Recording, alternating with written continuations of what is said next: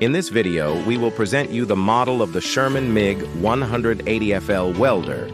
The Sherman 180FL was designed using IGBT inverter technology, which allowed for a significant reduction in the weight and dimensions of this device.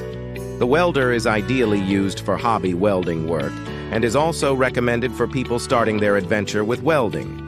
The device enables MIG and MMA welding. In the MIG method, we can use wires that require the use of shielding gases, in which a hose with technical gas must be connected to the stub located on the back wall of the device.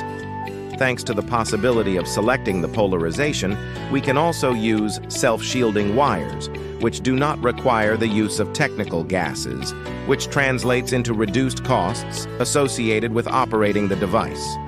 Our offer includes self-shielding wires.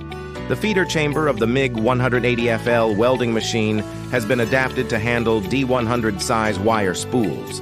The set of this welding machine includes an electrode holder, a mass cable, and an integrated MIG-MAG holder model TW14. There is a welding method selection switch on the control panel. For the MMA method, we adjust the welding current using the knob.